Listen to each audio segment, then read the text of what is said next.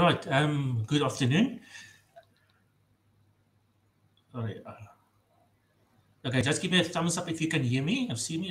I'm not sure if I'm online now or not. All right. Okay. Welcome to session 2, which is all about plant physiology and plant biochemistry. I'm not going to waste any time, and we can go to our first speaker, which is A. Adintule, and he will be talking into exogenous application of antioxidants on aged cabbage and lettuce. Okay, over to you, Arumela. Thank you very much. I hope you can hear me. Can you hear me, please?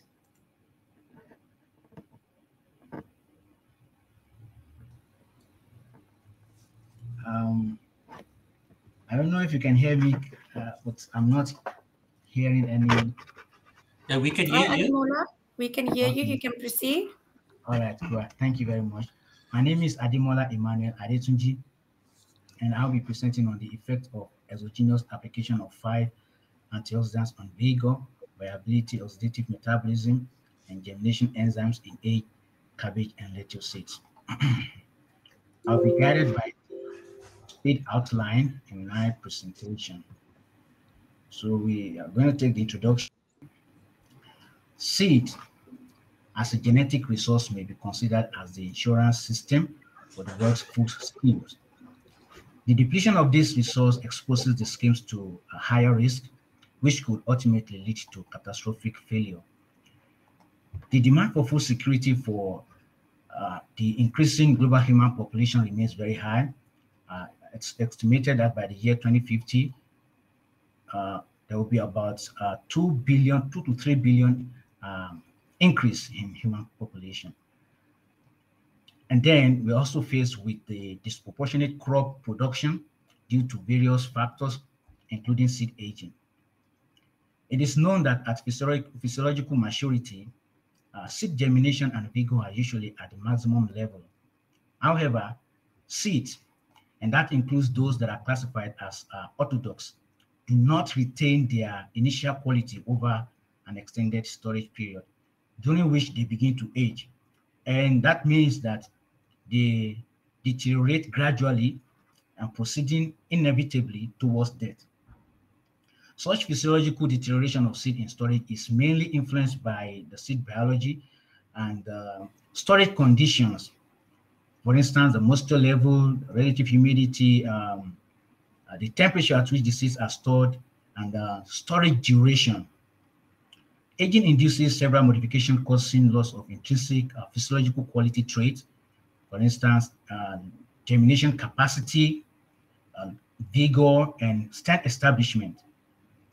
And the decline in seed quality in storage has been attributed to the generation of reactive oxygen species. In figure 1, the increased, please let me try and find my, let me see if I can find my pointer. Okay, thank you. So increased production or generation of reactive oxygen species will cause an imbalance in the reactive oxygen species being accumulated and the antioxidant protection against them, and this will cause oxidative stress, which brings about tissue damage by releasing pro-oxidant capable of causing major modification of major biomolecules. You can have a lipid peroxidation. You can have degeneration of or degradation of defense antioxidants, can have protein oxidation and DNA damage in plant tissues. There is currently no known method of completely preventing aging. And as such, in fact, not even cryostorage can completely stop seeds from aging, even though it may extend the shelf life.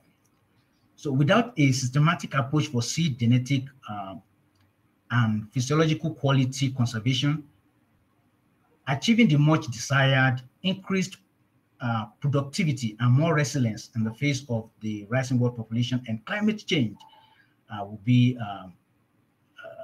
probably an impossible task. However, there are reports that some of the effects of aging that is seed deterioration, may be reversed to some extent by various pre-addition treatments, which are able to restore lost viability and vigor. And such pre-addition treatments are what we are going to be presenting on, that is exogenous antioxidants. And then we have other examples like inorganic source solutions and some biostimulants. So the aim of this study was to investigate the effect of exogenous application of antioxidants, the following antioxidants: ascorbic acid, gallic acid, glutathione reduced, trulox, and glycerol on aging-induced physical and biochemical lesions in cabbage and lettuce seed.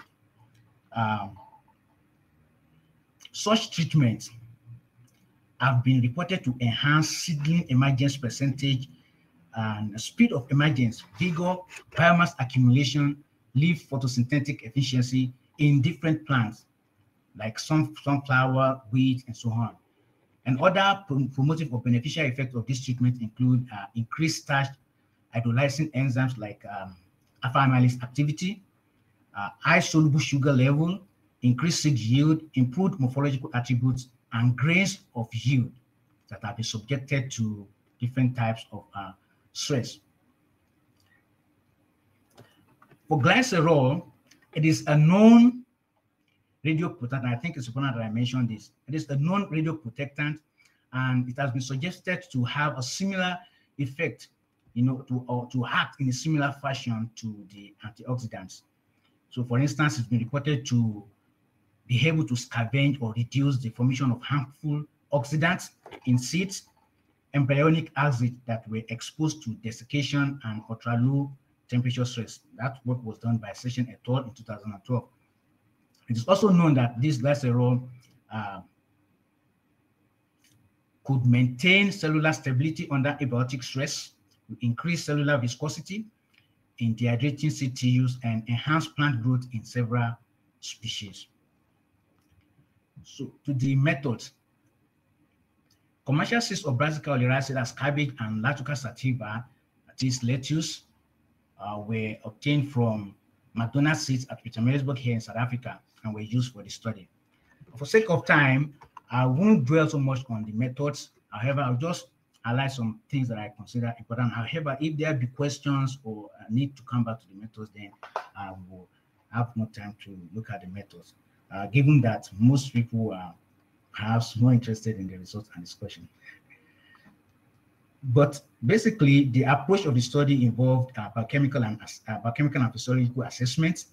Under biochemical assessment, we look at the damage caused by aging by assessing these biomarkers: electrolyte conductivity, which is an indication of membrane damage, then lipid peroxidation products, conjugated dyes and 4-HNE, and then protein carbonylation.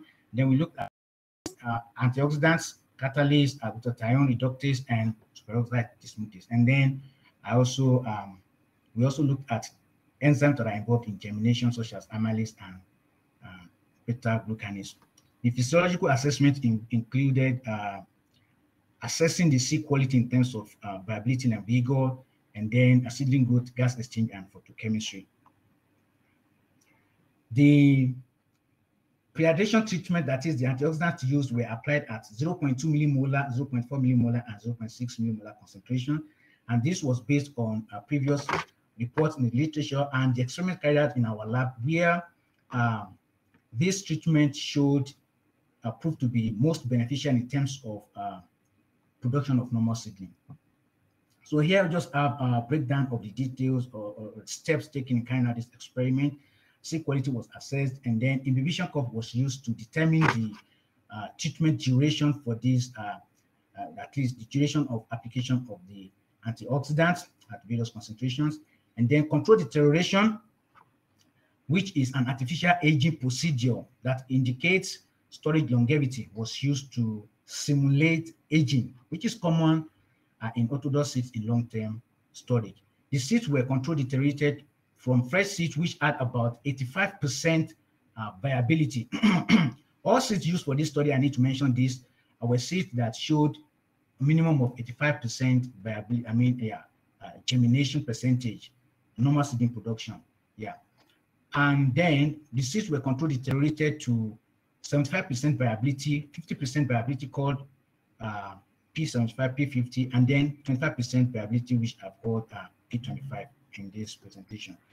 So after application of those antioxidant solutions, the seeds were germinated, and then seedlings were scored into normal seedling, abnormal seedling, and mortality. As shown in this figure 2, the normal seedlings for cabbage is what we can see here, and then normal seedling for lettuce. However, we have other class or group of abnormal seedlings, like where there is no radicle production, but there was shoot production. And then for cabbage, another class was where there was neither radicle or shoot production, but the cotyledon became chlorophyllous. However, this such class of seeds could not make it into the normal seedling, so they were considered mortality. But details of the biochemical acid, which I already explained, is what I'm showing here. So we go quickly to the results and discussion. For cabbage, control deterioration, that is, the seeds that were subjected to control deterioration, had a short aging resistance phase, and this phase sometimes called asymptotic phase. And then this took just about 2 days, and then there was an extended period of deterioration, which eventually ended in a total viability loss. That took about 28 days. While for lettuce, there was rather a prolonged asymptotic phase, took about 9 days relative to cabbage, and then rather short resistance, a rather short time to reach total viability loss. That was just about 19 days for lettuce.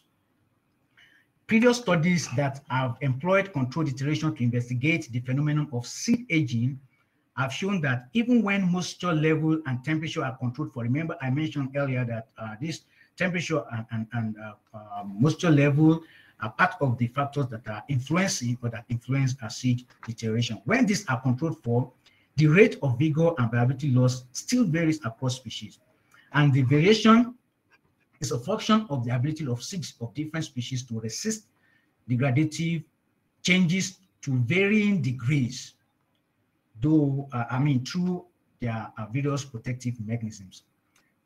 Now, in terms of the aging rate, which was presented in probate values per day,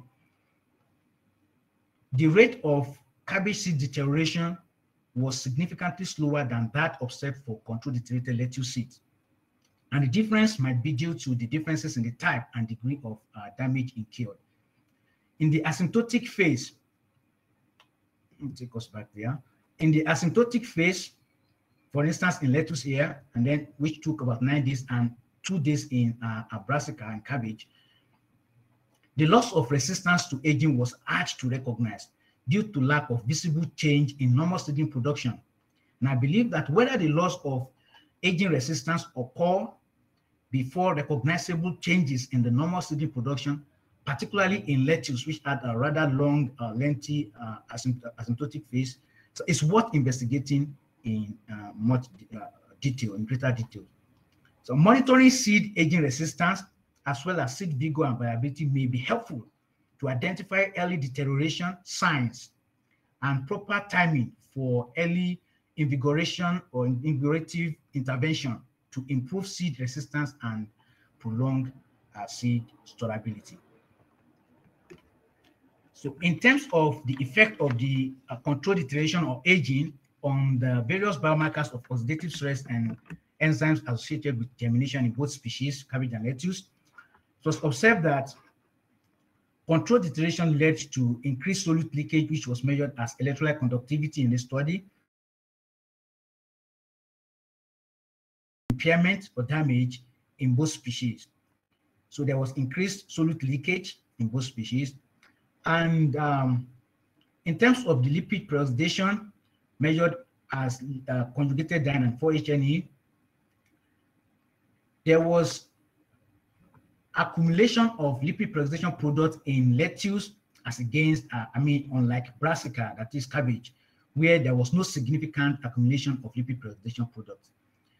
there was accumulation of protein carbonylation, and then controlled deterioration also led to reduced activities of antioxidant enzymes and enzymes that are involved in germination, that is alpha amylase and beta glucanase. Given that controlled deterioration induced rise in electrolyte conductivity in cabbage seeds was not accompanied by lipid peroxidation, research towards understanding what leads to membrane impairment in cabbage seeds during aging is part of what one can consider, and I'm looking into that.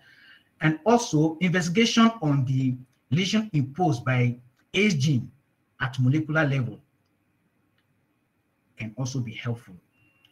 The oxidants and the oxidants target in cabbage appear to be quite different from those in lettuce. And by implication, the promotive effect of these specific pre-irradiation treatments differ between the species. Hence, investigation towards understanding the nature of the primary oxidants and oxidants target in specific species will be quite helpful in determining the most suitable pre-irradiation treatment to be applied. So such investigation which I'm also looking forward to carrying out this experiment, is to look at the macroscopical analysis, and that will include cytochemical and histochemical investigation or localization of reactive oxygen species, and then crosstalk between plant growth regulators and look at the reactive oxidants and germination. So crosstalk between plant growth regulator, reactive oxidants, and germination. And this is to prevent the occurrence of temporal conflicts between antioxidant inhibition of damaging oxidants and those that are involved in germination processes. In terms of the effects of both of these pre-irradiation treatments on the H seeds, this is a summary because there were a lot of results and that time will not permit to present. So I have to put this together in a form of summary. So the various pre-irradiation treatments were beneficial in brassica oleracea, that's cabbage, at P25 viability level, and then at P50 and P25 in lettuce. They were able to enhance normal seedling production at this level or levels of deterioration, and then they enhanced seedling vigor index. They also reduced electrolyte leakage, and enzymes that are involved in germination and even antioxidant enzymes and their activities were enhanced by this pre-irradiation treatment. And then we also have enhanced seedling growth. You have 2 minutes to finish. All right, thank you very much. So basically, the benefit of this pre-irradiation treatment suggests that the approach could be especially useful for seed practitioners trying to reinvigorate valuable, endangered, or rare seed collection, with which even little improvement in germination, vigor, and establishment can be highly advantageous, since these species already have small population size and perhaps they have limited genetic integrity. As such, the beneficial seed pre-irradiation treatment could salvage individual genetic resources for plant propagation and breeding. For example, during ex situ seed conservation in gene banks, regeneration becomes necessary in all probability when the percentage normal seedling production declines to about 85%. And between this period of early viability loss and regeneration, hardly is there any approach in place to slow down seed deterioration during storage. So pre-irradiation treatment as used in this study could protect against reactive oxygen species accumulation during storage, could also reinvigorate and extend seed storability, and thereby holding off seed regeneration. So in conclusion, the study showed that oxidative stress caused viability loss during aging in both species, but at different rates. And the study also indicated differences in lesions brought about by oxidative damage in both species, and the antioxidants that were used mitigated the effect of physical and biochemical lesions. And then we recommend molecular assessment of aging and reinvigoration effects. Thank you for your time.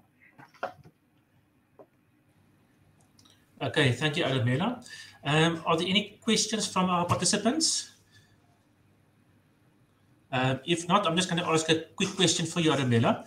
Are there any products, or can you recommend something that we can apply on seeds that will or that can improve the germination success of it? Yes, I will just base my recommendation on this presentation that I've made. There are a lot of biostimulants and like these antioxidants can also be applied.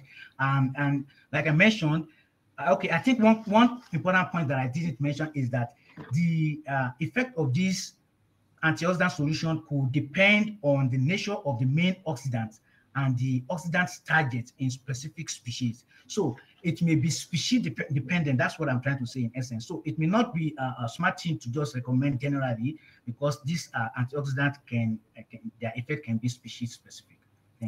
Thank you very much, Adamela. It was an interesting talk. All right, I think let's move on to our second speaker, which is P. Albert.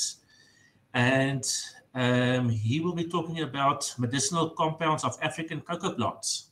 Over to you. Hello. Sure. Can you hear me, Jock? Perfectly. You can continue. Okay, great. Thank you.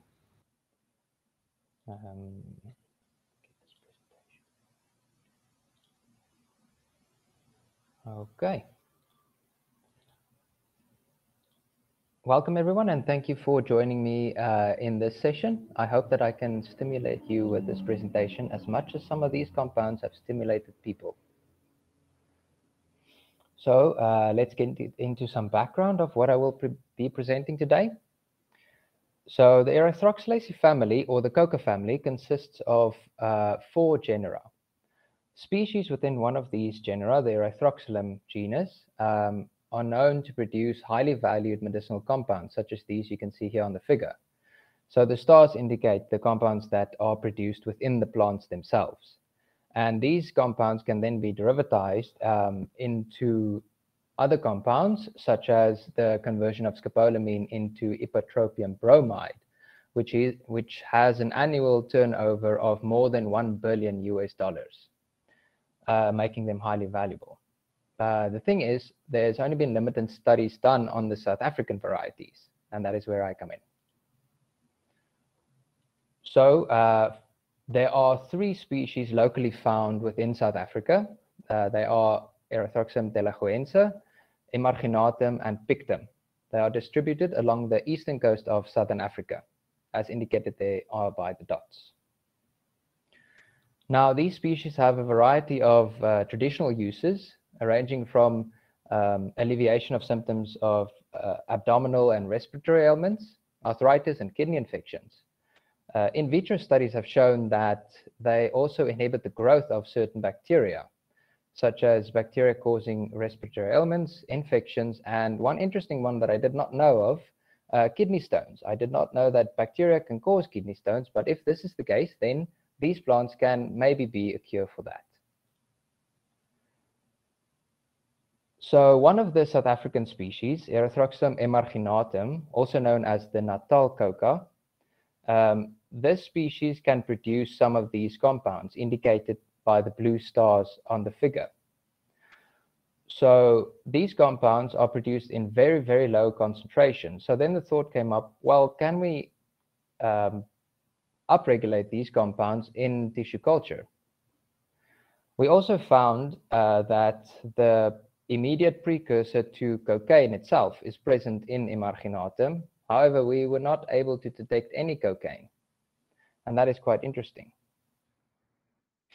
Other literature has shown that we do not require any roots for the production of tropane alkaloids, and this differs from the Solanaceae family, which is also a tropane alkaloid producing family, where the compounds are produced in the roots and then stored in the leaves. In the Erythroxylaceae family, the synthesis and storage is in the leaves itself. So the compounds are produced in the spongy mesophyll cells, and then they are complexed to cinnamomyquinic acids and then stored in vacuoles in an inactive form and then activated upon tissue damage. A 2015 study has also shown that we can identify tropane alkaloids in callus cultures of Erythroxylum coca. Also, that I like to refer to the coca as the gangster of the plant family because of its production of cocaine itself. This study has also shown that defense-related elicitors such as salicylic acid is not required for the or does not influence the production of tropane alkaloids in tissue culture. Another 2015 study showed that the last step in the cocaine synthesis pathway, where agonine methyl ester or methyl agonine is converted into cocaine, that conversion is catalyzed by an enzyme known as cocaine synthase. Now, this is quite interesting because why does the South African plant not produce cocaine if the immediate precursor is present? So Marlies Jansen van Rensburg, during her MSc studies, she initiated this where she looked at the gene itself in emarginatum, and she found point mutations in this gene. Now, this could be possibly the result in the plant not producing cocaine itself, but that requires further investigation. She also discovered that this gene does not contain any introns. So if we want to do downstream cloning studies, then we would not need to work with any RNA, which is quite a blessing because RNA work is quite difficult.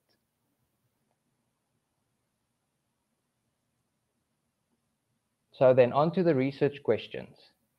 Can we stimulate the production of medicinal compounds in vitro? And what will be the effect of the biochemical effect of reintroducing a wild-type gene of cocaine synthase into emarginatum? To answer the first question, the objective was to stimulate medicinal compound production by precursor feeding trials. And to answer the second research question is to reintroduce the functional allele obtained from the donor plant Erythrochrysum coca and introducing that into emarginatum and then seeing what happens. So for the tissue culture feeding experiment, this is an outline of the methodology. So these are the precursors that I chose to do this. These precursors play a key role in the biosynthesis of tropane alkaloids. And I tested all of these precursors in 3 different concentrations, and then also as a combination. And then I also wanted to see what would be the effect of different sugar concentrations as well as precursors. Would that initiate or downregulate specific compound production? So this is the flow of experiments. So the first one is the preparation of the precursors and the leaf calli from emarginatum, then taking roughly the same size calli and placing them into a 24-well plate with the specific precursor. And then after 4 weeks of incubation at 25 degrees, harvest all of them, freeze dry it to remove all of the moisture, then methanol sonication and GCMS analysis. So we did GCMS analysis because we wanted to look at volatile medicinal compounds. For the second research aim, this is the flow of experimental procedures. So it goes from extracting the DNA using a SAAB method, then all the way through to gene purification and cloning it into a TA cloning vector, and then eventually screening those vectors to see if the gene is in the right orientation, because if it's in the wrong orientation, the gene will not be produced in the plant, and then eventually transfecting the plant with this gene and then observing what would happen. So then, with the results, well, the plans went well, but the experiments did not progress as expected. For the selective precursor feeding, some interesting compounds were discovered. So all of these compounds were only found in the callus cultures and not in the leaf material. And they were also only present at certain concentrations of a certain precursor, and some of them only at a certain sugar concentration. Now, they have a range of pharmaceutical activity, from alleviating heart disease to anti-aging, and also to inhibit the growth of cancer cells. But the one that I want to focus on today is this tropine. So the production of tropine occurred when I fed the callus cultures tropinone. So tropinone is then reduced by tropinone reductase 1 and 2 into the 2 isoforms, the alpha and the beta form of tropinone. Now this compound can then easily be extracted and then with a few chemical reactions be converted into very highly valued medicinal compounds such as scopolamine, which is used for organophosphate poisonings, and for altitude sickness, and also tigloidine. So this was quite a good find. Then on to the agrobacteria mediated transformation. I've initiated 2 cloning trials. Unfortunately, both of them resulted in experimental failures. But with experimental failures come successful learning opportunities. So I'm going to share some of the learning opportunities, the things that I've learned from the first trial. And the take-home message from the first trial is that shortcuts do not save time. And we'll get to why that is the take-home message. So for the first trial, these are the experimental processes that I've been able to achieve. So it's from isolating the gene from Erythrochrysum coca, cloning it into the vector, growing it in E. coli with antibiotic selection. So these colonies that grow are antibiotic resistant and also contain the gene of interest, which I showed here with the colony PCRs. So this is the band size that I was looking for of the gene of interest. And then afterwards, I did a screening to see if the gene is in the right orientation. And this one here was in the correct orientation, and this one here is not. And then after that, submitting that to sequencing to see if the gene is mutated or not.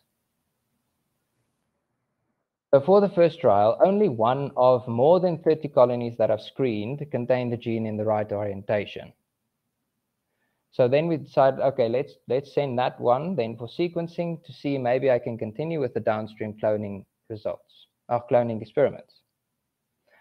Upon sequencing and comparing this sequence that I obtained from the clone to a reference sequence that I obtained from the NCBI library of cocaine synthase itself, I found that the gene that I cloned in contained 10-point mutations, which resulted in 6 amino acid substitutions, which gave me a 2% mutation rate. And 4 of these amino acid substitutions could actually be very problematic to the ultimate folding and functioning of the enzyme in the plant itself. But I am an optimistic person, so I thought maybe this won't affect it too much. So then I took the sequences and converted them to amino acid sequence. So these are the amino acid sequences. The first one is the reference sequence from the NCBI library, to which I compare all of the results. The second one is a donor sequence. So this donor sequence I obtained from the leaf material before cloning. So this is the sequence that I used initially. And then this is the cloned sequence that I found, that only one that worked. And the stars indicate the amino acid substitutions, which might have an effect on the folding of the protein.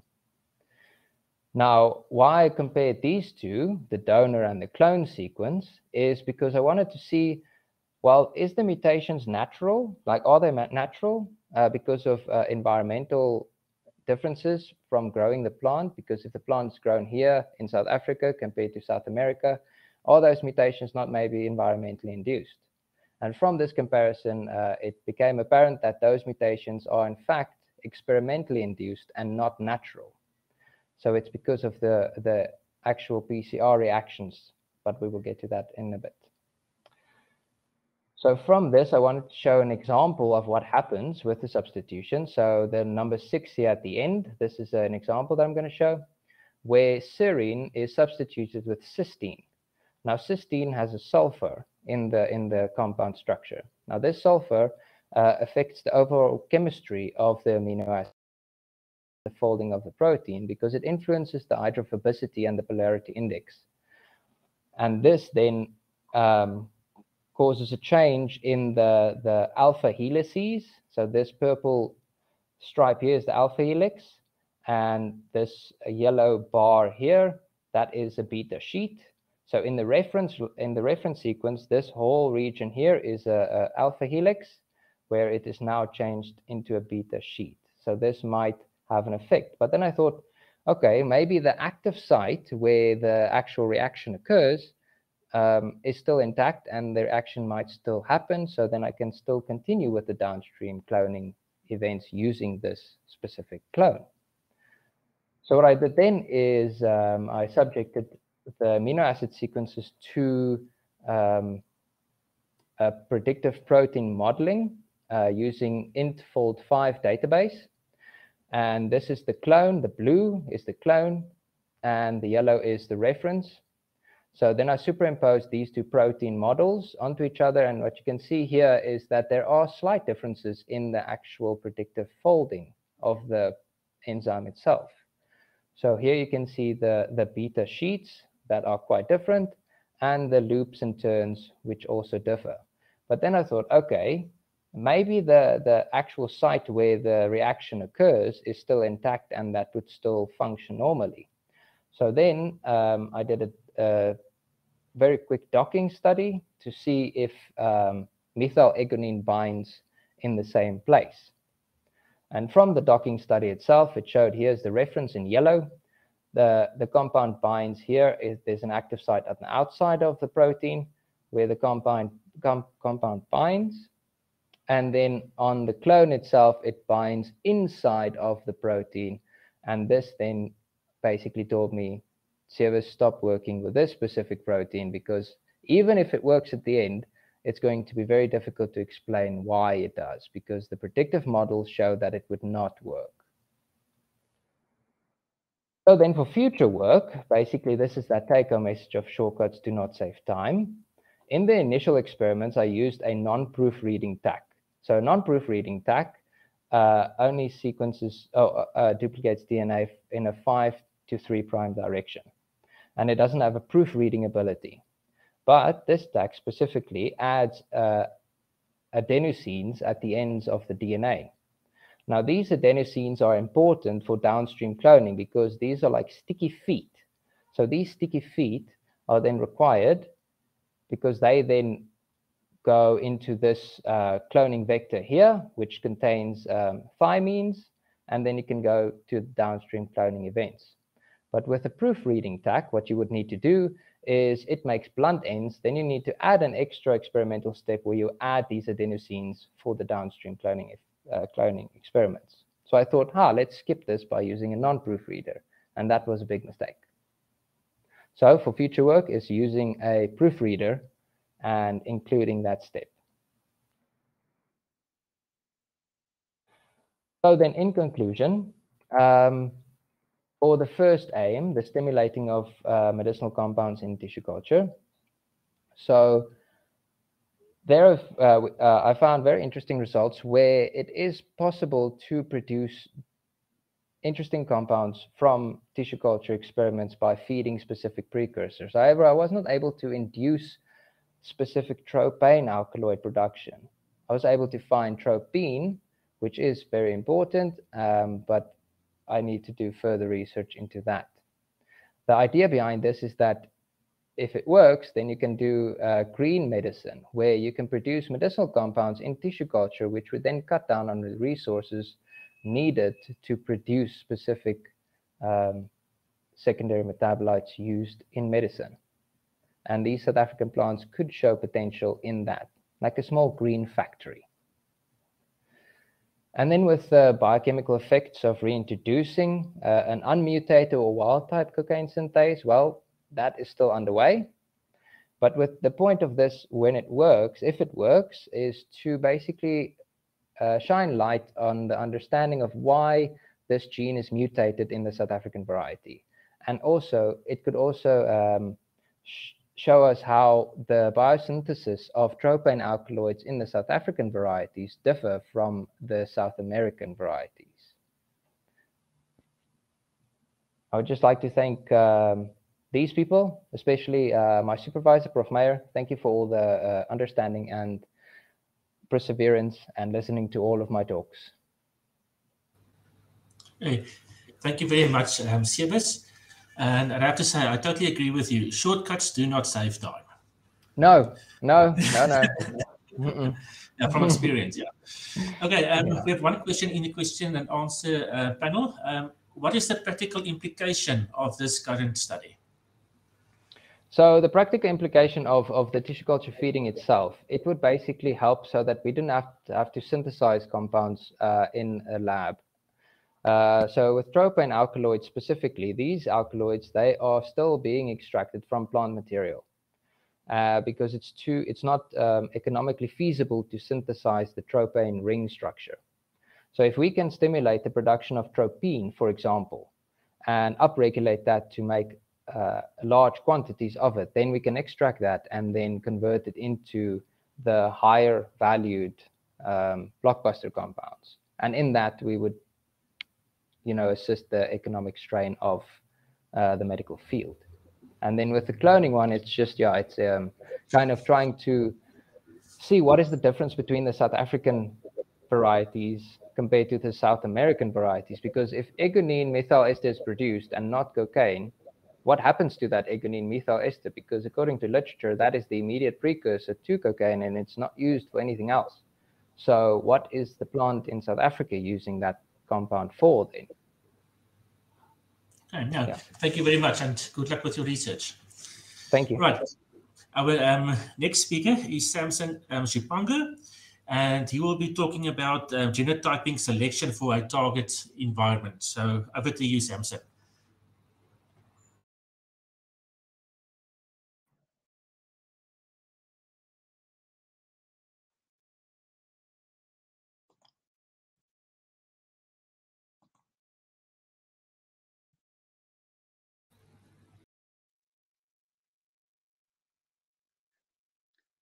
Yeah, thanks for the opportunity. I'm uploading my presentation.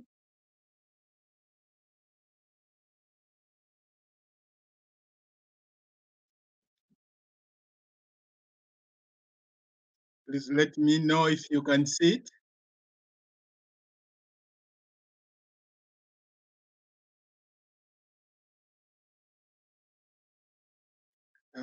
Are you able to see it?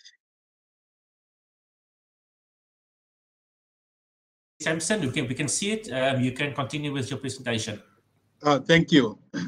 Yes, yeah. So I'm presenting to you these results. It's on our studies on chickpea genotype selection for a target environment. And our target environment here in South Africa is northeastern, the Limpopo and the Mpumalanga site. And our goal in this project is really to identify the heat and the drought tolerant genotypes that have got suitable agronomic traits for production in the region. So in the area report, we established that the use of the chlorophyll fluorescence, especially the FVFM, which is the operation efficiency of the photosystem 2 for photochemistry, and is commonly known as the FVFM, is actually a suitable phenotyping trait. So in that report, we showed that when the chickpea genotypes, 4 genotypes in this case, were grown in 3 chambers differing in temperature regimes, the chickpea in the hottest chamber, there is accession number 7, the one in the blue, that really had the FVFM value similar to the ones in the control, showing really tolerance to heat stress, whereas the other 3 genotypes actually were below the control. However, in these other 3 genotypes, we have accession 7 that was actually similar to accession. So we have accession 3 that is actually similar to accession 7, but significantly higher to the 2 genotypes. And this pattern of results were actually consistent for other, with other physiological parameters, including concentration of chlorophyll, stomata conductors, photosynthesis, and the concentration of anthocyanins.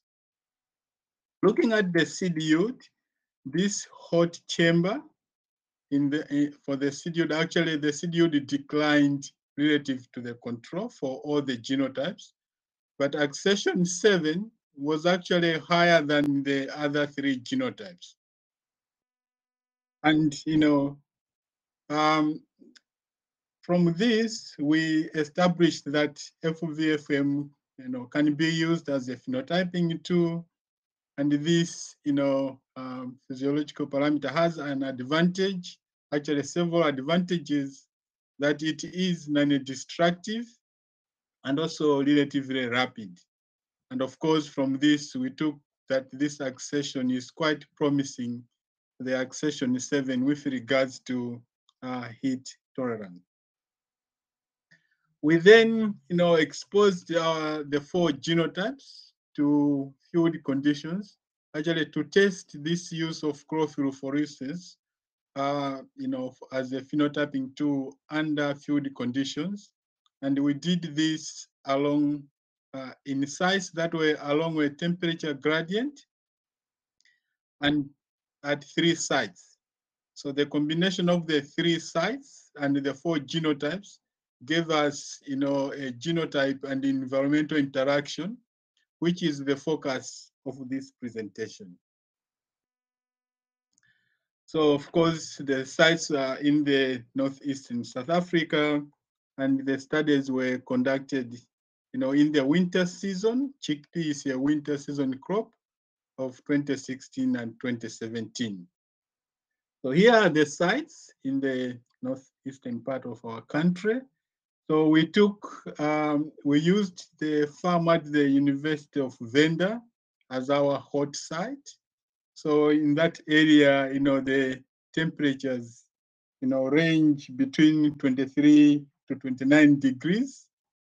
Another site was Louis-Trichardt, with temperatures ranging, these are like average temperatures, ranging 20 to 27. And Polokwane was our 3rd site. And Polokwane is a cooler site with temperatures ranging 12 to 21 degrees. However, during the winter season, we also assessed the time experiments were conducted, and the minimum and maximum winter temperatures in these sites. Venda gave us 12-24 degrees, Louis-Trichardt 7-22, and 4 and 20 degrees Celsius in Polokwane give us a good temperature gradient. But not only temperature, also rainfall was also in a gradient, reducing gradual from the University of Venda that recorded an annual rainfall, or gives an annual rainfall of 825 millimeters, 540 at, well, I lost my table there. So 540 at Louis-Trichardt, and then 495 at Polokwane. We measured the actual rainfall and temperature conditions during the study period, and indeed confirming that Venda farm really experienced hotter temperatures relative to Polokwane in both seasons, and also noting that it is a summer rainfall region, and the plants were grown in winter, when actually the rainfall was very little to actually nothing during the period of production. Soil physical characteristics were also assessed, for these sites, and it was noted that actually Polokwane recorded the list of the elements measured, including nitrogen, phosphorus, potassium, calcium, as well as carbon content. However, let's note that the soils are sandy loam, and these are considered well productive soils for agricultural crops. The experimental design took a factorial treatment of the 3 sites and the 4 chickpea genotypes. We followed all the recommended agronomic practices for chickpea growing, and physiological data collected at flowering and grain yield at harvest. We measured the chlorophyll fluorescence, the FVFM, from dark adapted leaves using a palm chlorophyll fluorometer. And we also measured the non-structural carbohydrates from dried leaves using enzymatic method. And these data were subjected to a 2-way ANOVA, testing the effect of genotype and environment separately for each year. So our results for the FVFM, actually we noted an interaction of genotype and environment for the FVFM, and noting that for the genotype accession 7, the FVFM values were actually higher than the accession 8 as well as accession 2, but similar to accession 3. Another point to note is that the values were similar for, for all the sites, with the 3 genotypes. So the 3 genotypes recorded similar FVFM values at all the sites, except accession number 2, where the FVFM declined at the warmer site of Venda.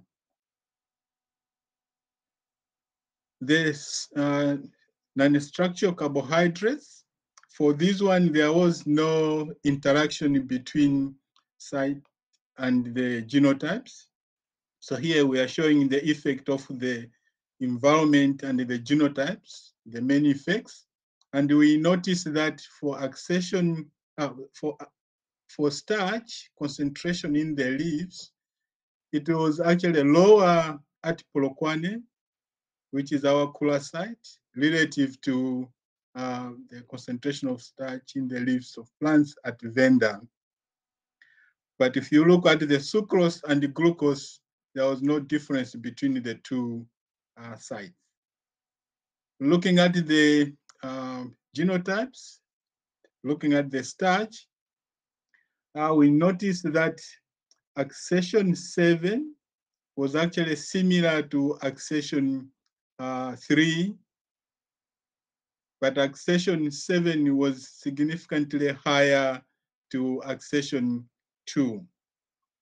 There was really no much pattern for sucrose and the glucose on the genotypic differences. I will not say much on that. It was interesting to note for our results that there were actually good correlations for each site between the seed weight and the FVFM, and also for the leafy starch.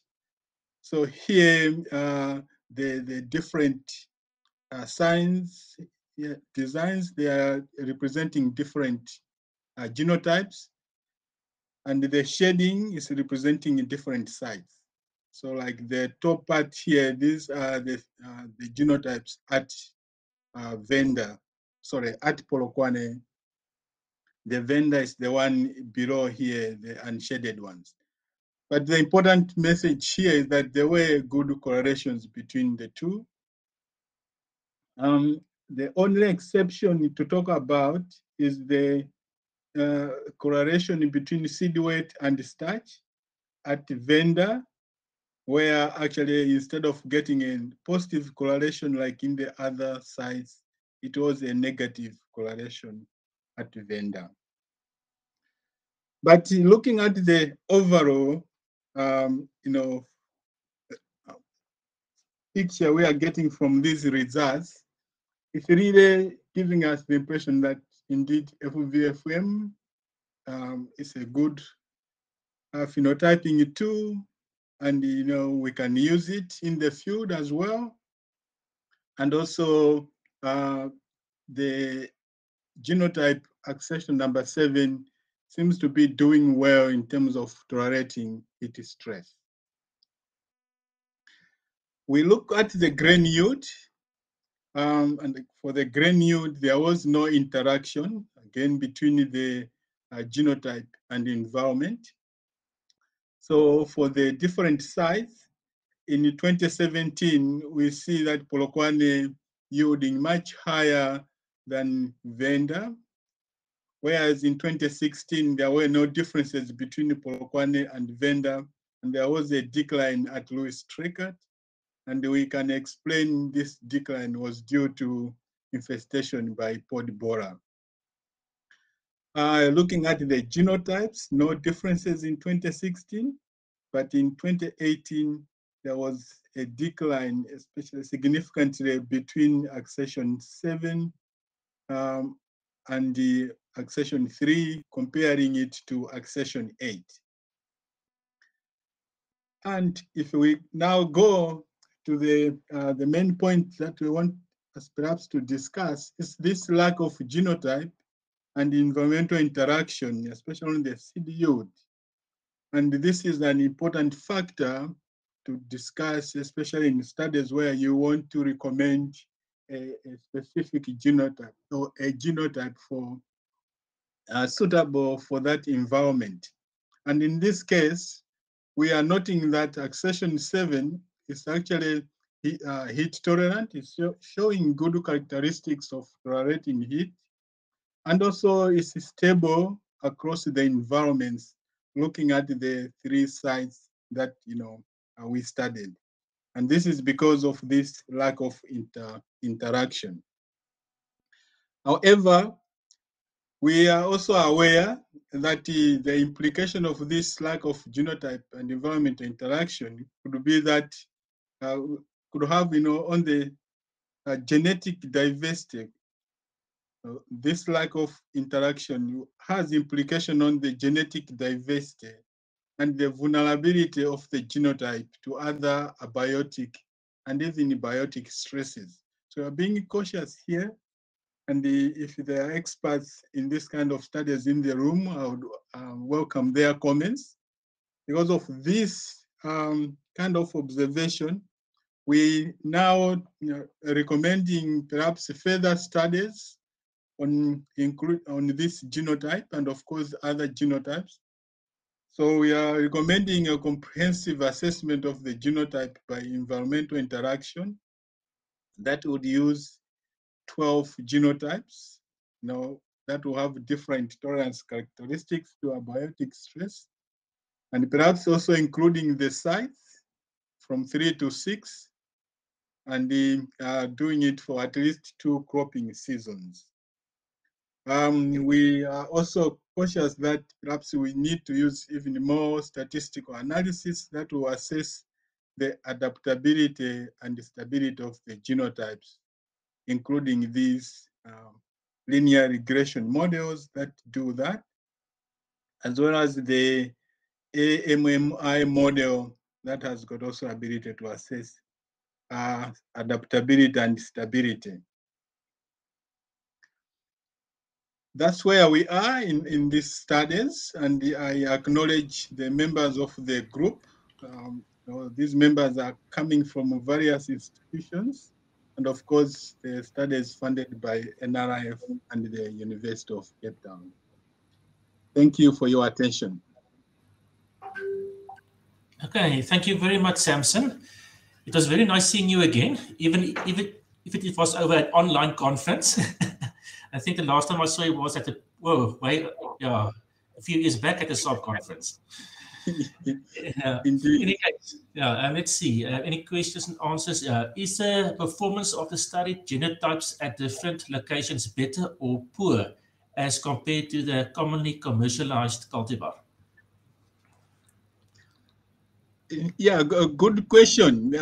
I wish there was commercially acceptable cultivar for chickpea, because apparently chickpea is not grown, here in South Africa commercially. So we're actually trying to assess, the suitability of chickpea production in this part of South Africa. So we don't have really basis for comparison locally in terms of genotypes. Okay, thank you very much. I think we can move on to our next speaker, Karen. I think it's a she, yeah? All right, I will presume she is here. Anushka. Oh, sorry. Right, okay. She will be doing a review on zooantelle and the response to environmental stress. So, Anushka, you can continue. I just want to share Prof, can you see the PowerPoint presentation? Yes, I can see you and I can hear you.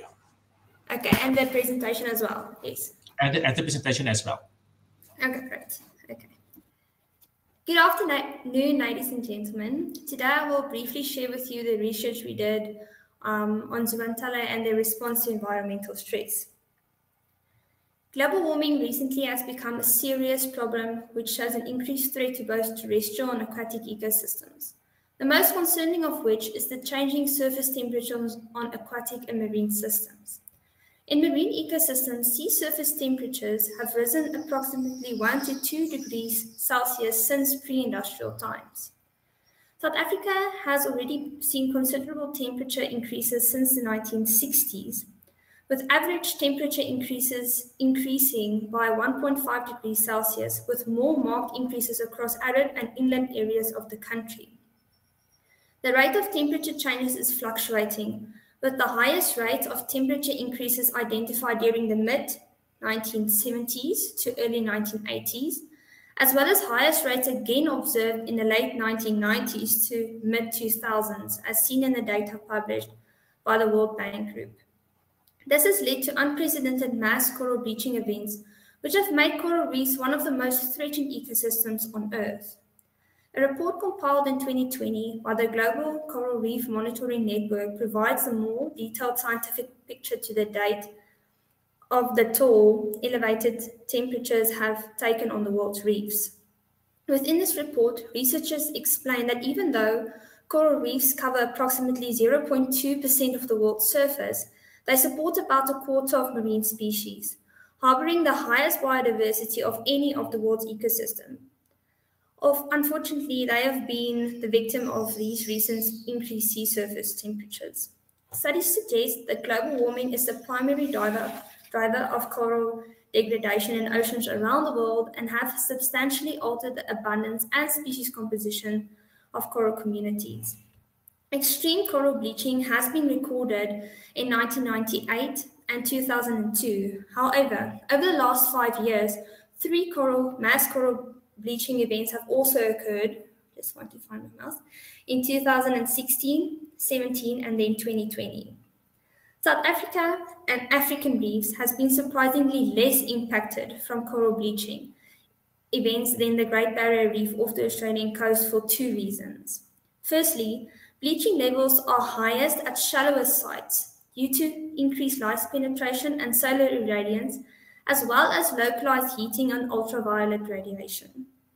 As the minimum depth of South African coral reefs is about 8 meters, bleaching conditions are less severe than for coral reefs closer to the surface.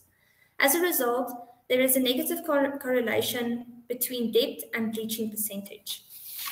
Secondly, seasonal upwelling also contributes to a lessening in South African coral bleaching. The upwelling developing from the Benguela Current on the west coast of South Africa is responsible for the uplifting of cooler waters during the El Nino event in 1989 and reduced coral bleaching significantly. As a result, seasonal upwelling protects the coral reefs from severe bleaching by breaking the intense heat stratification within the water column and reducing the heat irradiance upon the coral reefs. Even with the advantage of depth, wave energy, and seasonal upwelling, community concerns should be raised. An early response and preventative measures should already be in place for possible future bleaching anomalies. Scleractinian corals are in a mutualistic relationship with dinoflagellate referred to as zooxanthellae.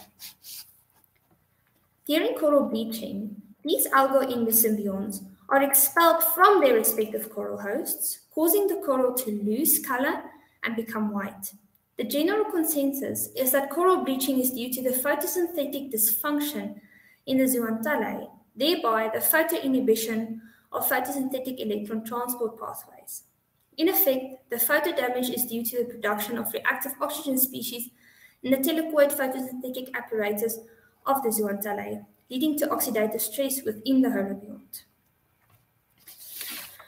Figure 5 demonstrates the process of oxidative coral bleaching and the thermal stress response within both, where's my mouth? Yeah, the zooxanthellae, as well as the coral host.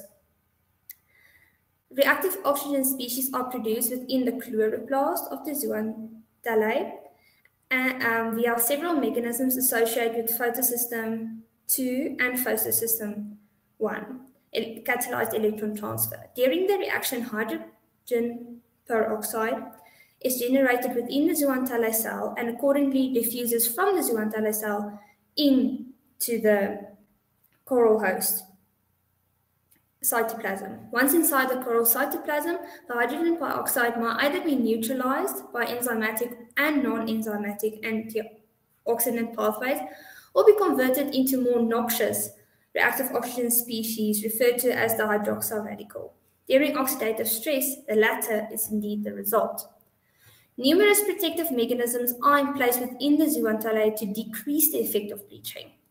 These mechanisms include xanthophyll cycling, the production of small heat shock proteins, conformational change in lipid composition, and the production of stress-stable enzyme complexes within the electron transport pathways. Take a look at Figure 6. Within a thermal-tolerant zooxanthellae clade, both heat shock protein 70 and heat shock protein 90, as well as protein folding and unfolding chaperones, such as DNAJ and antioxidant pathways such as iron superoxide dismutase, are expressed and activated within the zooxanthellae cell, each within its respective organelles.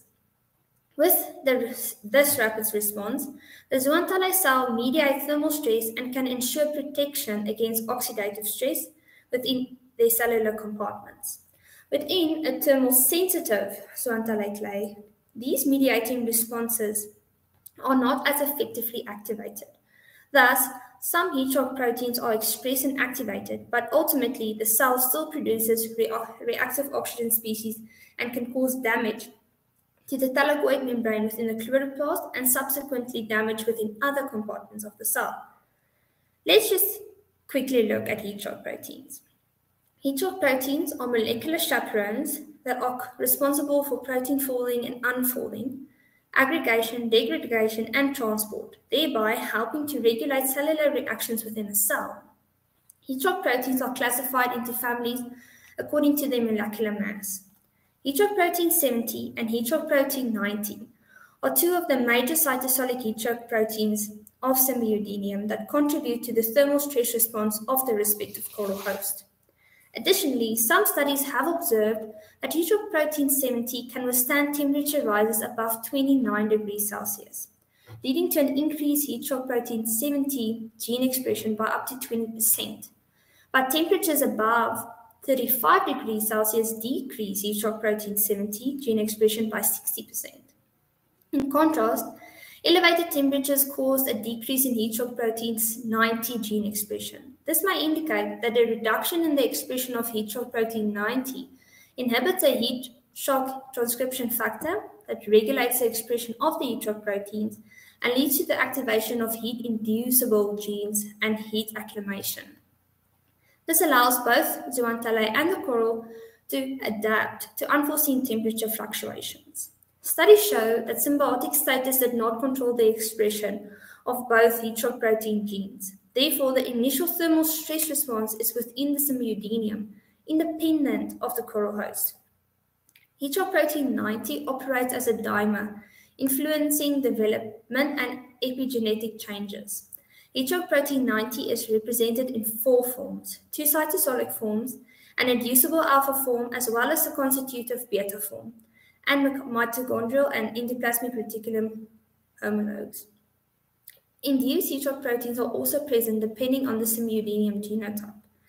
As a result, heat shock proteins can exhibit genetic variation among individuals of a species and therefore a difference in stress tolerance. Table 1 represents an elaboration on the function of different heat shock proteins in zooxanthellae. Heat shock proteins mostly interact with surrounding proteins and change their function according to the cell stress response, recognize and bind to non-native proteins, and function as oligomers.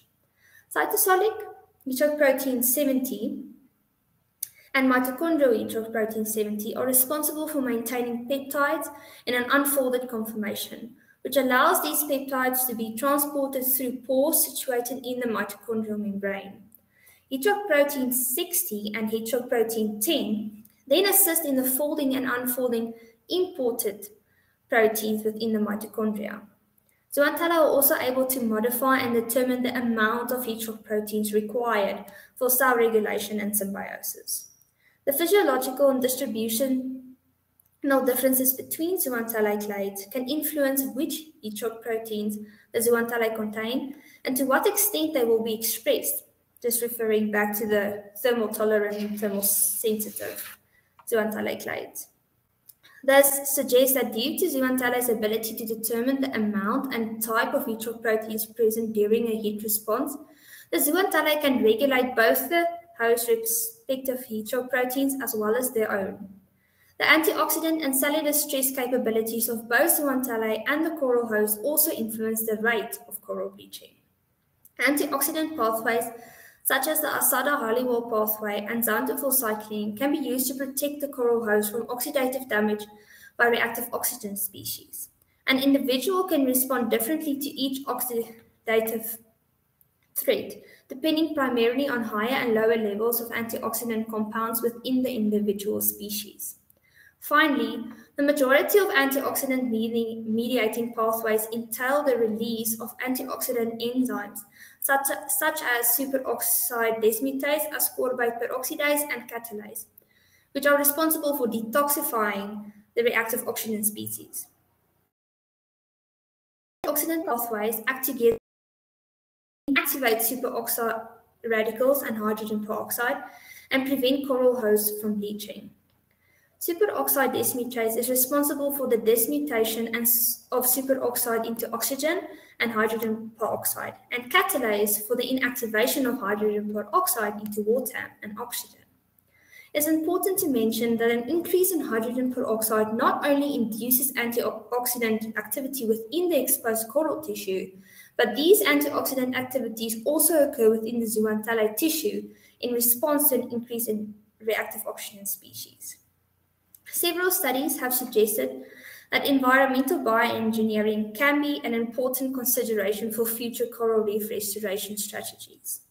The upregulation of gene expression, which may mitigate thermal stress induction of any of the physiological aspects discussed earlier, can ensure stable coral zooxanthellae symbiosis in the future. It presents a viable alternative strategy to prevent reefs amidst climate change. However, even though zooxanthellae presents promising candidates for genetic engineering, these dinoflagellates possess unusual biological features that have made gene editing within its genome very much difficult. They contain one of the largest nuclear genomes, between 1.5 and 112 gigabase pairs known, which exceeds that of the human haploid genome size. The nuclear genome is permanently condensed in liquid crystalline chromosomes, and furthermore, transplicing and polycistronic mRNAs occurs and plastid genomes are divided into mini circles, as well as many more unusual genetic traits different to that of the normal eukaryotic genome. For a more detailed discussion and review of all these topics, you can gladly scan the QR code and read it in the article produced by myself and Professor Sandra Barnard here. Thank you very much. I hope it was very much informative. Okay, thank you very much, Anushka. Let me see. Can you tell me the novelty of this study?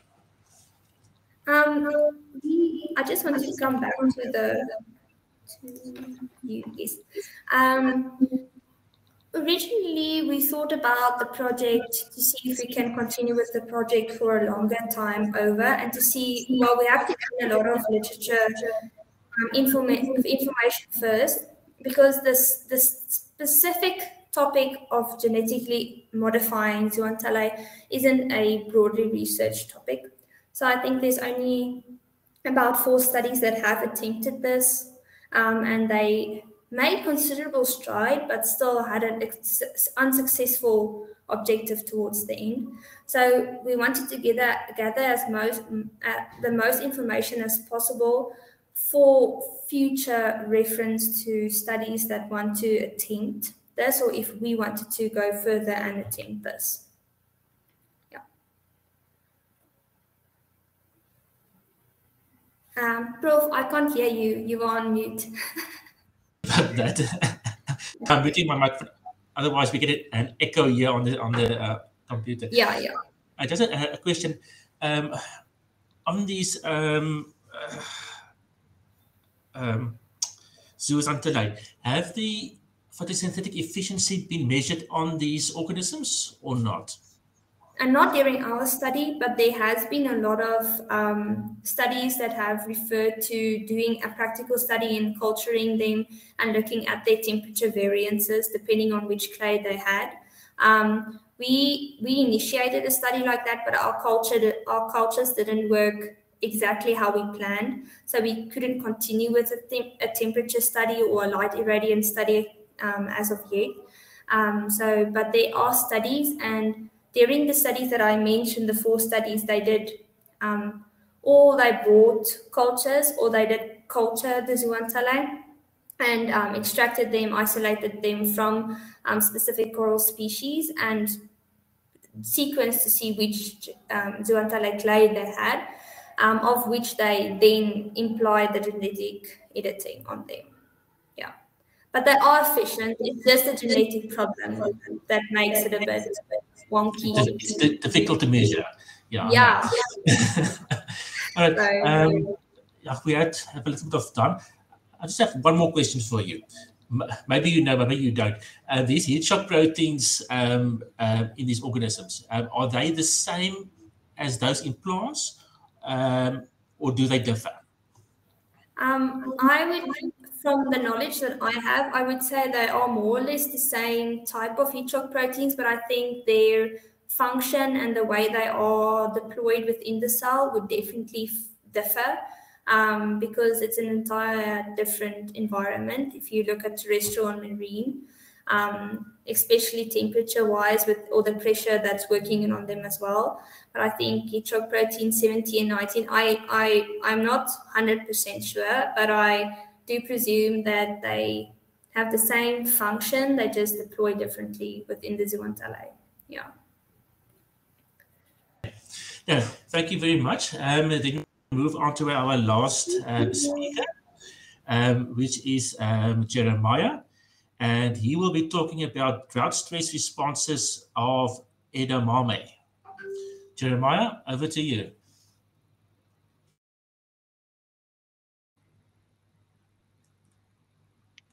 Hello. All right, Jeremiah, are you there? Can you hear me?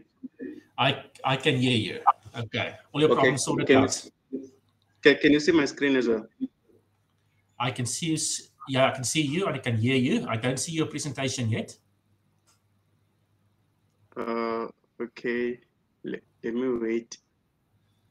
Set share now. The thing is, it's on full screen, so I can't go.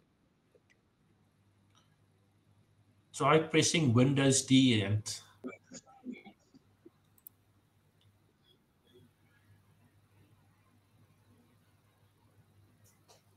at the bottom on your keyboard. Jeremiah, on your keyboard, there's a little button with 4 windows. Press that together with D.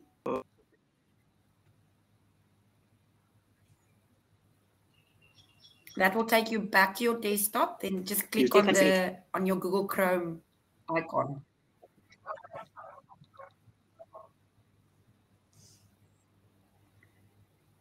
Okay.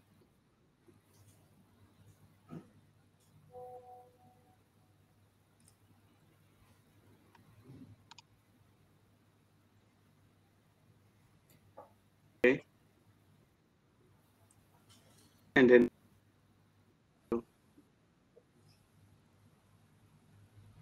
yes. So what do you see at the moment?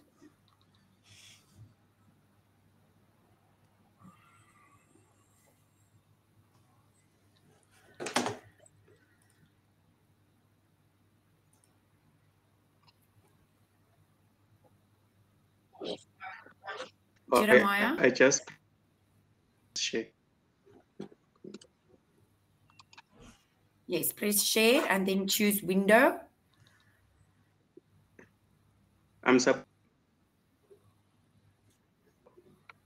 Yes, after you press share, click window.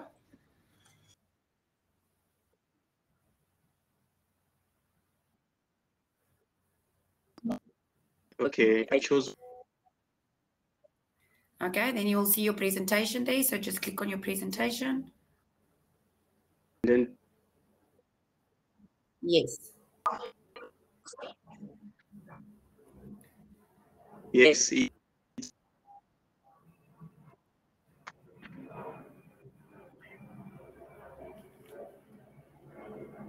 Jeremiah, alternatively, would you mind just quickly sharing your presentation with me? Can you see it? No, we can't see it. Would you mind just emailing your presentation for me, Can and you then I'll share it on your behalf?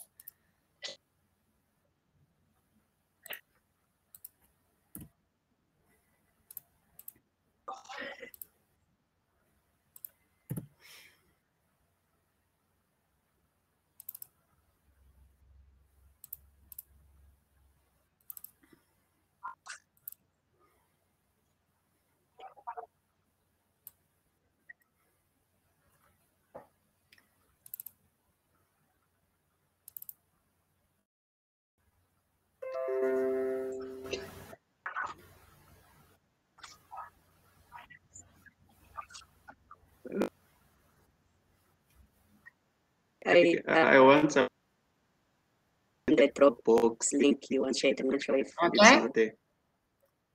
Yes, I have it. I have it. I'm going to share it now. I'm opening it now. I'll share it now for you. Okay.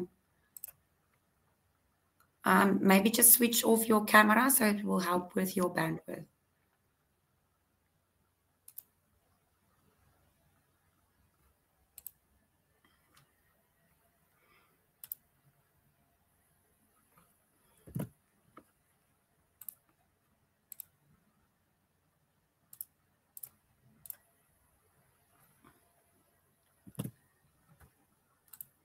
Okay, Jeremiah, I've shared your presentation. Let's just see if we lost Jeremiah. Jeremiah, just switch on your microphone.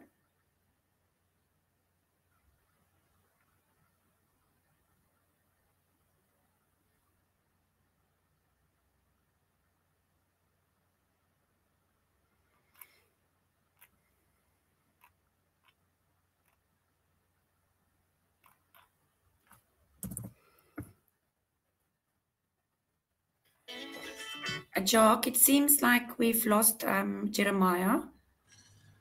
Okay, yeah. Maybe, yeah, let's just give him another few seconds. Maybe he'll join us again. I hope so. Okay.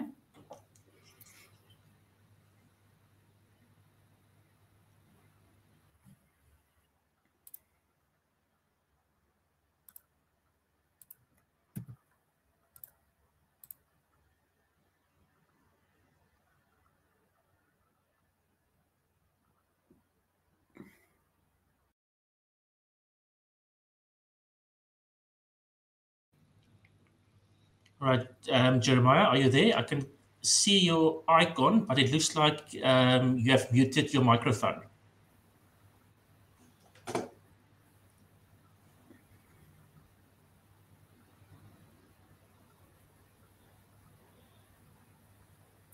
Jeremiah, just close your presentation on your side and then just activate your microphone, please. There we go. Can you hear me? Yes, Jeremiah, we can hear you. I'm sharing your slides so you can proceed. Okay, thank you so much. Yeah, I'm very. This disturbance is my laptop is a bit slow today.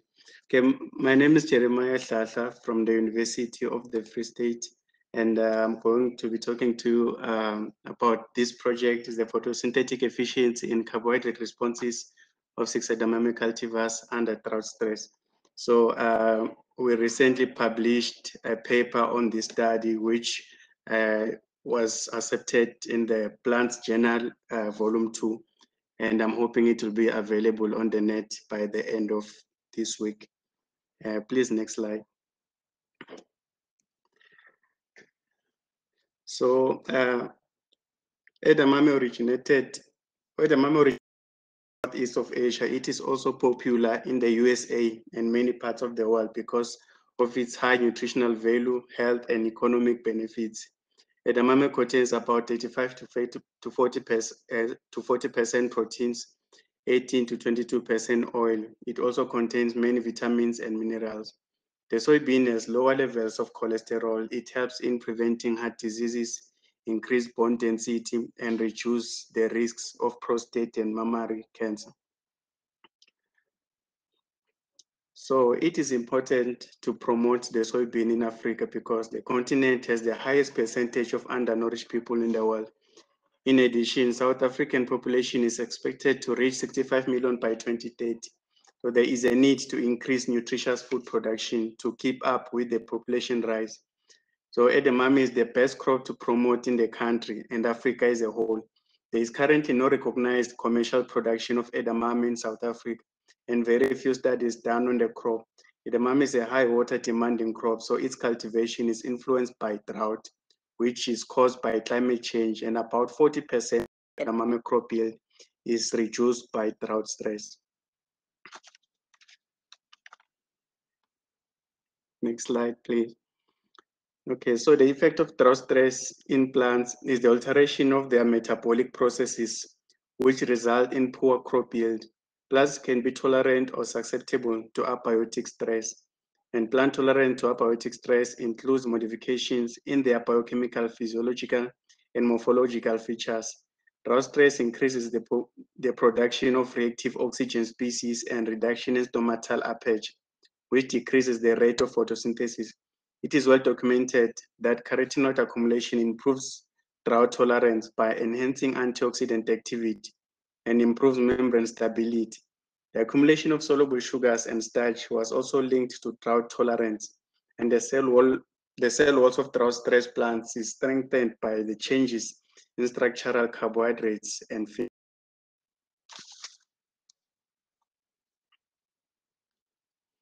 Okay, so the aims of this study were to investigate the effects of drought stress on the photosynthetic capacity and cell wall modifications of 6 edamame cultivars to establish the physiobiochemical mechanisms responsible for drought tolerance in edamame. And the objectives of the study were to elucidate the effects of drought stress on the photosynthetic efficiency and the effects of drought stress on the cell wall modifications and relationships between the photosynthetic efficiency parameters and cell wall responses. So our first objectives, our first objective, we grew edamame cultivars. We had 6 edamame cultivars, HES 354, which was previously reported to have most of its yield reduced by drought stress, and HES 429 was previously reported to be stable, and it produces good yield under drought stress. UVE7 was also reported to be a stable cultivar, as well as UVE8 and UVE14. UVE14 is stable under drought stress, but its yield is reduced by drought stress. And UVE17 was previously reported to be a susceptible cultivar. And these plants were grown in the greenhouse at temperatures of 25 degrees during the day and 18 degrees at night. And initially, all the plants were watered to 100% water holding capacity, till a trifoliate leaf stage in which some of them were subjected to 30% acidity, which was their drought stress. And the experimental design was split plot randomized with 3 biological replications. So what we did with non-destructive methods of measuring chlorophyll fluorescence and stomatal conductance. So these were done by using a portable PEE chlorophyll fluorometer to measure FV over FM, PI absorbance, and PI total. And for stomatal conductance, we used leaf porometer. So the measurements were done between 10 a.m. to 12 p.m. For stomatal conductance, were done between 10 a.m. and 1 o'clock because stomatal conductance take longer to do the measurements than.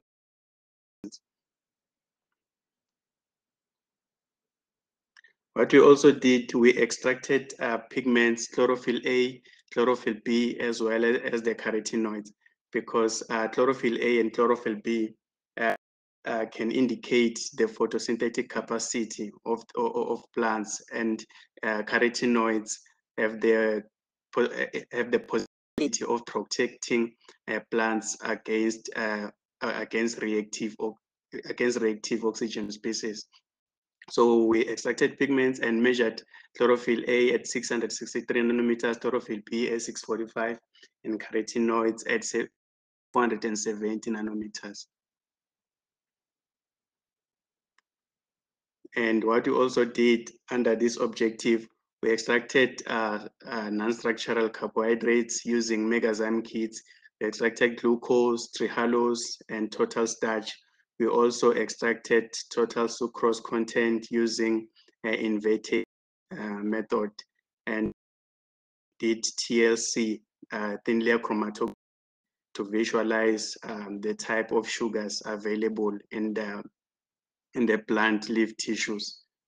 And we did analysis using Genstead release 19 software, and means were separated using the Fisher's protected least significant difference LSD test at P equal to 0.05. So our finding that the FV over FM of HES 429 and UVE17 was significantly increased by drought stress at port. And when we look at PI absorbance, so what we also find is that PI absorbance is actually more sensitive to drought stress compared to FV over FM. So we found that HES 429 17 has significantly increased PI absorbance. But when you look at the PI total is the performance index of the photosystems. We found that UVE17 had declined PI total, which means that this cultivar had overall poor photosynthetic capacity during drought stress, especially here especially during the pod filling stage, because as you can see at flowering stage, there were not much significant changes, but at pod filling stage, that HES 429 was actually the most stable with better photosynthetic capacity. So looking at the total performance index, UVE17 in this case was not performing well under drought stress. And also looking at our pigments, let me start with carotenoids. We found that at pod filling stage, UVE17 had significantly reduced carotenoid content. This also tells us that UVE17 lacked protection of the photosystems and proteins against photo damage or against the reactive oxygen species. This also confirms why UVE17 had reduced PI total. So this means that because of the lack of protection, UVE17 was subjected to reduction in photosynthetic capacity. But when we look at chlorophyll A and chlorophyll B, we found that the first graph is chlorophyll A. We found that HES 429 and UVE17 had chlorophyll A content. But looking at our chlorophyll B content, we found that at pod filling stage, HES 4 and HES 429 had significantly increased chlorophyll B. So what we notice is that there was interconversion of chlorophyll A to chlorophyll B under drought stress. So that is a common reaction under drought stress by chlorophyll A oxygenase chlorophyllite A oxygenase. So the problem with this is that when chlorophyll A is converted to chlorophyll B, that might reduce the rate of photosynthesis a bit. So looking at UVE14, we see that the chlorophyll B of UVE14 was not increased. And looking at the chlorophyll A, we found that it was not interconverted, meaning that this cultivar had a stable photosynthetic capacity also under drought stress. And look, found that at flowering stage, all cultivars had significantly reduced stomatal conductance, but looking at pot filling stage, most cultivars had improved their stomatal conductance, meaning that they were improving their photosynthetic capacity. But looking at UVE17, its stomatal conductance was further significantly reduced, meaning that this will have a decreased rate of photosynthesis, and this cultivar could overheat due to closed stomata, and that will further reduce its rate of photosynthesis. And looking at our sugars, we found that at flowering stage, starch was actively hydrolyzed to form glucose, meaning that during flowering stage, there was high demand of glucose. This tells us that glucose played a very vital role during drought stress in edamame at flowering stage. But when you look at pot filling stage, we found that starch hydrolyzing enzymes were probably inhibited, which resulted in reduced glucose content at pot filling stage. And as we can see that there was high starch content at pot filling stage. And what we could also see is that UVE14 at flowering stage had significantly high starch at pot filling stage. HES429 has significantly high starch content, meaning of these two cultivars had the capacity of producing starch.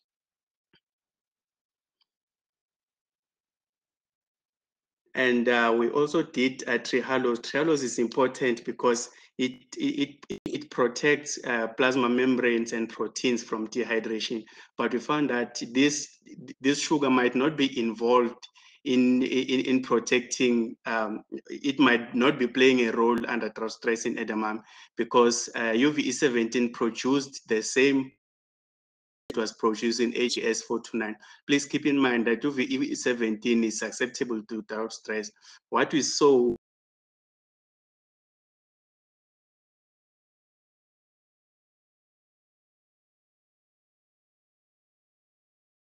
it was an increase in sucrose content. Sucrose is a non-reducing sugar, meaning that this was produced so that it is transported to form seeds at the sink. And these are my TLC plates, but they just confirm the trehalose, sucrose, and glucose results, which are already discussed. Please, let's move on. So our next objective, it was studying cell wall sugars. So we did X-ray diffraction, FTIR, and LCMS to study the whole holocellulite content of edamame leaves. We also studied total phenolic content and acid-soluble lignin content. Found here is that most cultivars have significantly increased lignin content. So we only did this study at pot filling stage because Van der Merwe and Molloy 2021 found that in edamame, most biochemical changes happened at pot filling stage. So we decided to focus on pot filling stage. At pot filling stage, there was high lignin content in most cultivars except in UVE14, and it was not significantly increased in UVE17. Total phenolic content was not significant, meaning that the total phenols might not play a role in edamame tolerance under drought stress.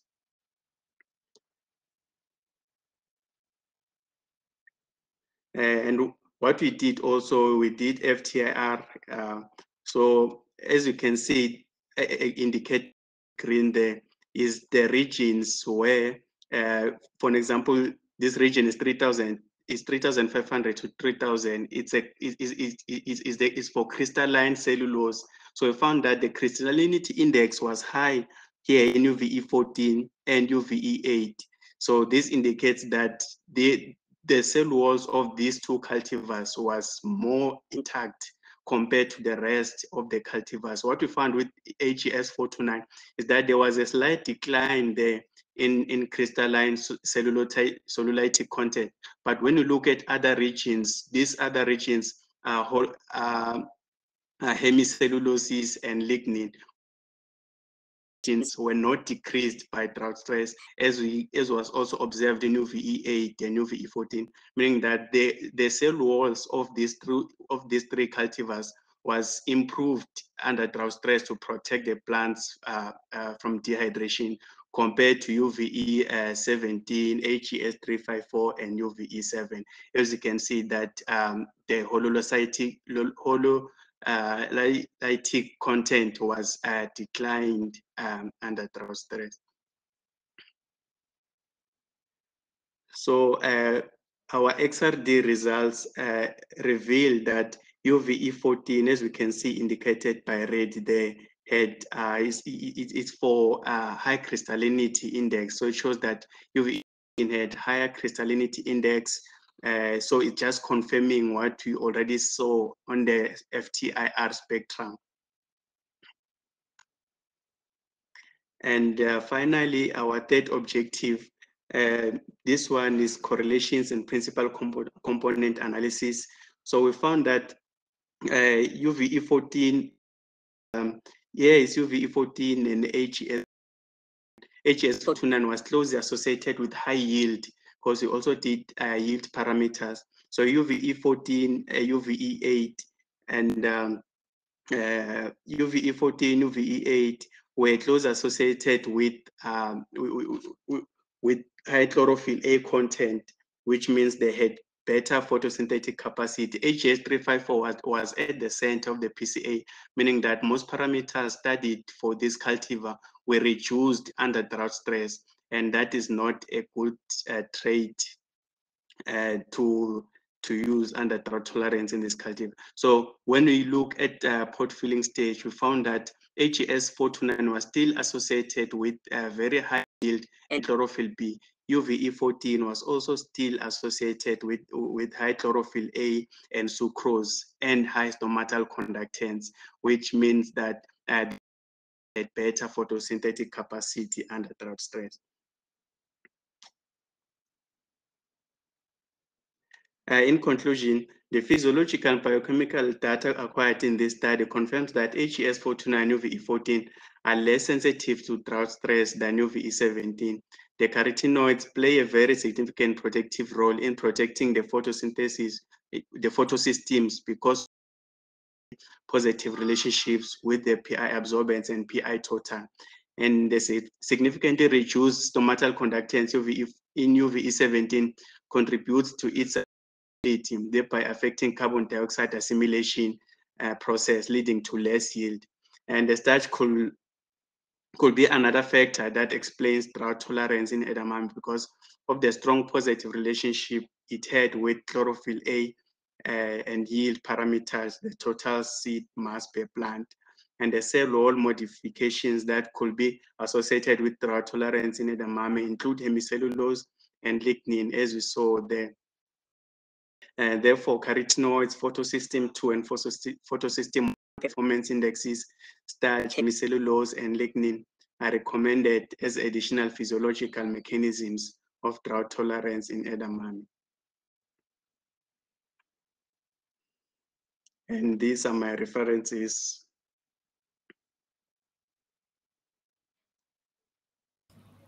Thank you so much for listening. My supervisors, Dr. M.S. Mafa and Dr. I would also like to thank this institution and the cultural science for funding this project. Thank you. Thank you very much, Jeremiah. Again, you have a nice example in your research on how chlorophyllescence can be used to distinguish between different cultivars in terms of drought stress. All right, we have a question here. What would be an explanation for EV over FM to increase with drought stress, if I heard you correctly? Okay, so FM is normally used to assess the health of the plant under drought stress. So normally there are many reports that suggest that EV over FM is not sensitive to abiotic stress. That's why many researchers prefer to use PI absorbance and PI total. So the increase in FV over FM under drought stress could simply mean that the plant was not struggling under drought stress, but we cannot for sure say whether how the photosystems were really performing. But we can say that with the increase, we can say that the plants were healthy under drought stress and the photosynthesis was occurring well. But if we want to really see what, if we want to really see how the photosystems were really performing and other effects, then we have to move on to look at PI absorbance because it's more sensitive to abiotic stress and PI total. Okay, now I totally agree with you. The PI total and the PI adders are more sensitive than the EV over FM parameter. Maybe I could just add something to this question. Normally, if you find a decline in EV over FM, that will indicate damage to photosystem 2, and that also indicates that your plant is under photooxidation stress. So basically, declining EV over FM means that your plant is under severe stress. Okay, but to pick up mild stress before damage to photosystem 2, PI abs and your PI total is a more reliable parameter. All right. Yes. Good. Yes. Thank you so much. Okay, yeah. Any other questions from our participants? All right. If not, we can conclude this presentation. Maybe just one announcement. It looks like the photo competition has been reactivated. So if there are participants that like to participate in the photo competition, please upload your photos to the website. And please do that before tomorrow. Okay, I can't see a time over here. I'll just quickly check. But yeah, if you have photos to upload for the photo competition, do it as soon as possible. All right, then we can conclude. And according to my program, we are now on a break until 4:30.